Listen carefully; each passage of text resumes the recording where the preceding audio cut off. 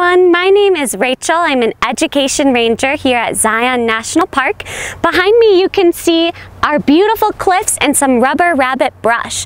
Today we're going to talk a little bit about lizards. Did you know that we have 16 different species or different types of lizards here at Zion?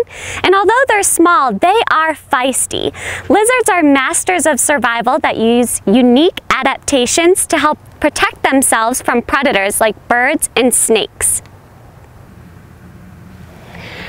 Imagine you're a lizard enjoying a hot sunny day basking in the sun when all of a sudden you hear a rustling in the bushes behind you. You look back and there's a roadrunner like the one in this picture eyeing you for dinner, its sharp beak pointed right at you. What would you do? I know what I would do. I'd run away as fast as I could. And that's exactly what the western whiptail does that you can see here in this picture. The western whiptail is our fastest lizard and it can run up to 18 miles per hour. Some lizards aren't quite as fast as that and require other ways to protect themselves from predators. Take a look at this guy. This is a photo of the greater short-horned lizard. It's a small lizard with tiny little horns on the base of their head and their body. This little lizard weighs about as much as 3 nickels and it can fit in the palm of a child's hand. But don't let its small stature fool you. These guys have a nasty secret. They can shoot blood from their eyes. Are you surprised? Are you grossed out? Well, that's exactly the point.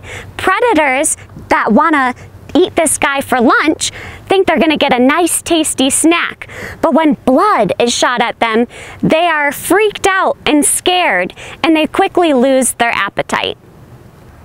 Now, if you're a lizard that can't run away fast enough or scare your predators away, you might think that you're out of luck.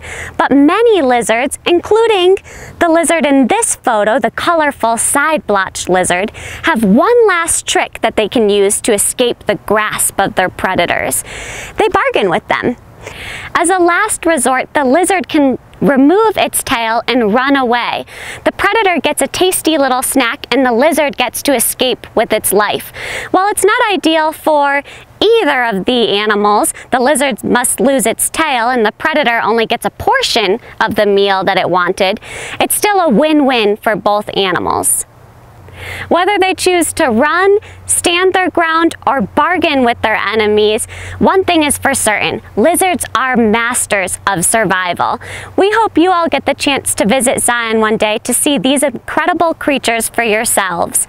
In the meantime, you can download a Zion coloring book page of a lizard, so you can create a Zion lizard at home.